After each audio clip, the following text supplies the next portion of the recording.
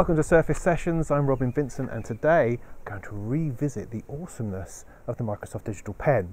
And I want to try to get across to you why I think this is one of the most exciting things about the Microsoft Surface. The Microsoft Digital Pen sets it apart from any other Windows-based tablet or hybrid, and it was someone's little stroke of genius, but probably not for the reasons that Microsoft tell you. They've been doing some cool marketing recently where they demonstrate exactly how awesome the pen is in the right app. My favourite feature of the Surface Pen is the fact that it feels and looks like a real pen. And as silly as that sounds, it's really important, the way it feels in your hand. Beethoven, Bach, Mozart, you name it, they all wrote the same way. The pen is also great because I can use it in Photoshop and in Illustrator, as opposed to using the mouse and the keyboard. So as a scientist, I can one-click into OneNote and recall all my notes, as well as to be able to write equations. They've also just bought the company that makes the digital pen. So all of that tells me that Microsoft are very committed to the idea of the digital pen remaining in the Surface DNA. And that's pretty exciting, I like that. But Microsoft's focus appears to lie within these specialist apps that are sort of designed and tailored for the pen. However, what they seem to have missed is that the pen has a secret gift, a sort of unexplored function, which is to make non-touch, non-pen regular desktop software usable on a tablet. But once you start getting into desktop software like Cubase or Reason or Ableton Live, you can become frustrated very quickly trying to use your fingers to navigate your way through menus or to operate GUI controls, but not with the pen. The pen can very quickly take on the role of the mouse, and once you've got used to it, you find yourself just flowing all over the place. In some areas, particularly in the drawing of automation or the entering of notes into a piano roll, the pen has a distinct advantage. And I even find myself discovering handwriting recognition and being surprised at how well that works. So with the Surface Pro 3, the way I'm using the software has changed. I've moved beyond the constraints of the keyboard and the trackpad, and I'm using my fingers and the pen to easily navigate my way around desktop software. Now, it's not all perfect. Well, not yet. Once in tablet mode, the biggest loss when you're using creative software is all your keyboard shortcuts. And although the on-screen keyboard can supply this to a degree, it takes up a whole load of the screen and prevents you from seeing what you're doing. Of course, you can use the pen to access menus, or you can tap and hold in order to bring up the right-click menu. But this drastically increases the amount of time it takes to perform very simple actions.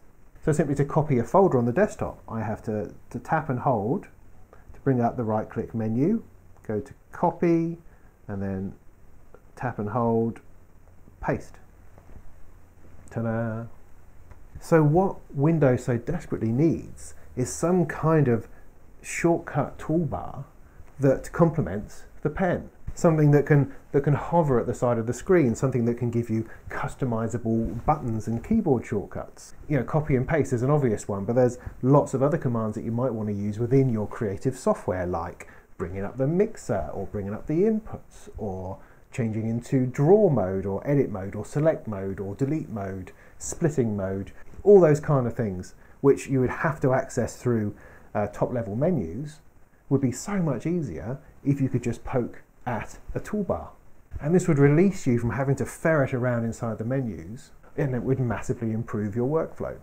Now, thankfully, there is a piece of software which does exactly that, and it's made by some bloke in his spare time, and it's called Toolbar Creator. It is absolutely brilliant, and I urge anyone who has a Surface to go and get hold of it. It allows you to create pretty much any sort of menu you like, with any sort of keyboard shortcut.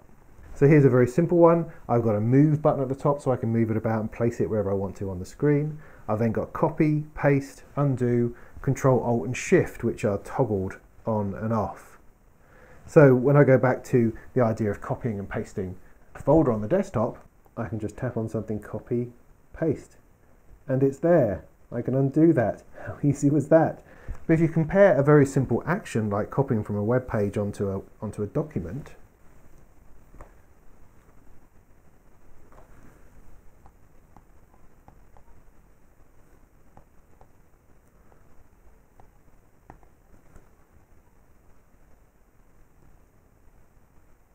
see, I'm quite loving the handwriting recognition. That actually works far better than I ever thought it would. Another reason why you don't want to use the on-screen keyboard, because it does that to your windows. I hate that. Why does it do that? Why doesn't it go back to how it was?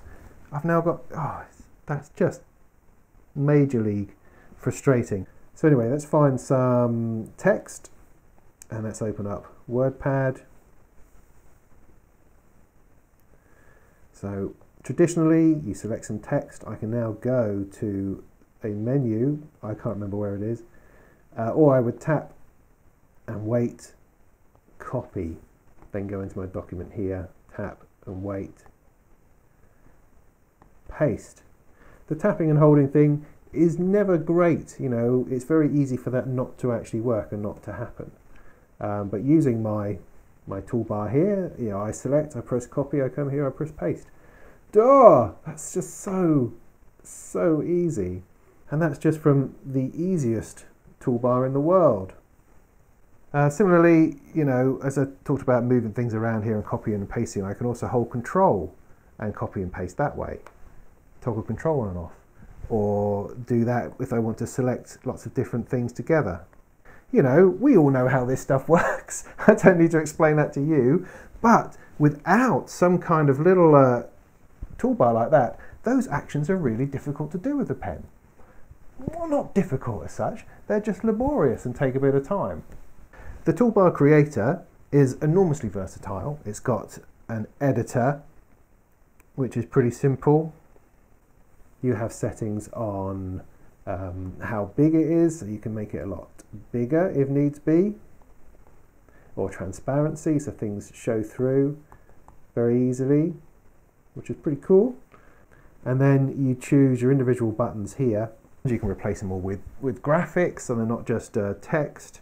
And you can select your button and then tell it what you want it to be. What you want it to be a hotkey? Do you want it to toggle? Do you want it to be a predefined? It's got a whole bunch of predefined stuff in here. And you just stick in what you want it to be. And you can design a toolbar to be as crazy or as complicated or as simple as you want it to be. And off you go. It's an awesome bit of software created by LibLib. The link is in the description. And once you're using it, your workflow just kind of expands, and the beauty of the pen becomes kind of gloriously evident.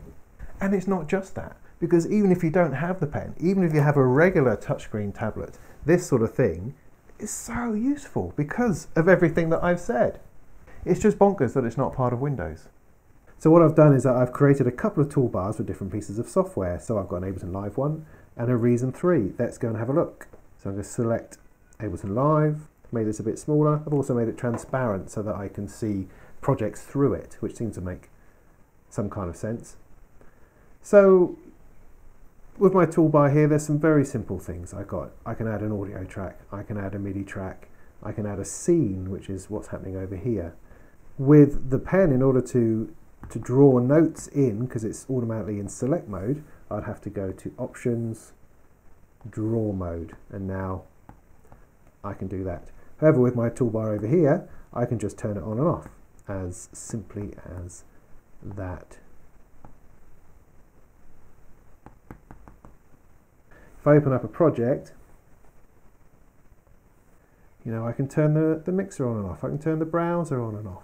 All of that stuff. Of course, you can finger in here and you can get things to work, but it's a little bit hit and miss, to say the least. Whether with the pen, you're bang on every time. But if you look at automation, for instance, over here, let's get rid of that browser. I can go into draw mode. Let's go to volume, and I can write that in like so. Very easy. I can also do it with my finger, but the pen makes it more accurate. One thing I don't have on here is snap to grid, so I can go to the menu and turn that off. Then you can see that I can draw immense bits and pieces. Let's do that all the way down. And this is stuff which is actually quite difficult to, well, not difficult to do with a mouse, but more awkward than that to do with a mouse. And then if I play this bit back, that's now moving all the mixer parts up and down over here.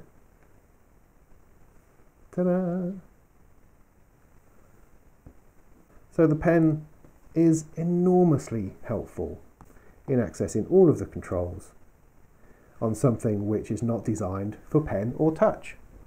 I've got another one for reason. Let's have a look at that. Let's bring up a demo, a song. So I can easily hide the toolbar if it's in the way. Oh, it's just so easy. But, you know, in here, let's move it over this side so we can see a bit more. I can bring up the rack, I can bring up the mixer, I can tab things backwards and forwards, bring the sequencer back. I can go into whatever mode I like. You know, I can move things around on here brilliantly with the pen. I can copy and I can paste. I can duplicate, in fact, I think. Yes, I can. Ta-da! I can undo that. Let's undo a couple of those. I can go in, double click, double tap, whatever you want to call it, and have a look here. I'm going to zoom in a little bit. I select my pencil tool and I can add more notes. Or I can draw in the velocity curve here. I can get involved intimately in the aftertouch profile using the pen. You know, I can sort of do that with a finger, but nowhere near as accurately. Whereas with the pen, awesome.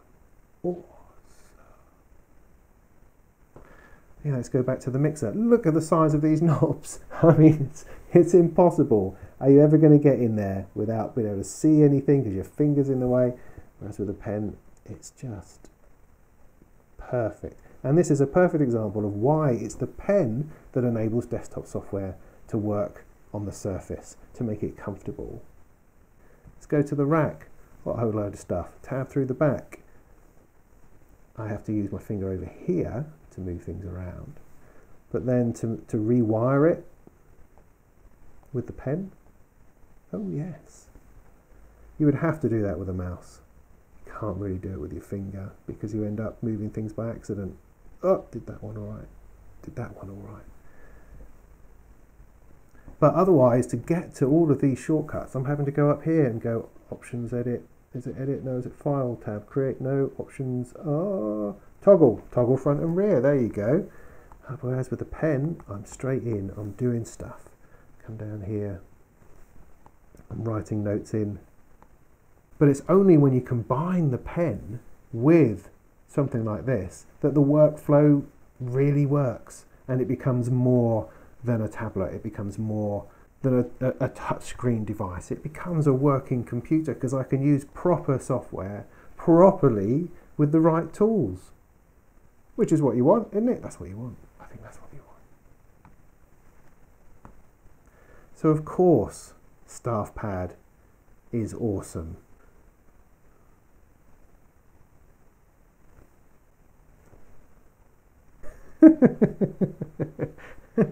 You've just got to be able to write properly. So without the pen, the Surface just becomes a regular tablet with all the same frustration of trying to finger desktop software. You know, it can be done, but it's not a joyful experience. But with the pen, desktop software suddenly becomes accessible and usable, which is currently unique to the Surface. But once you combine that with the toolbar, you get this unparalleled workflow, which of course naturally increases your productivity. That's why the pen is so awesome, because it allows you to use the Surface successfully with any kind of software. Until next time, please subscribe, please check us out, come and talk to me, tell us how you feel about these things. And at the moment, I'm working on a review of FL Studio 12, so watch out for that. See you next time.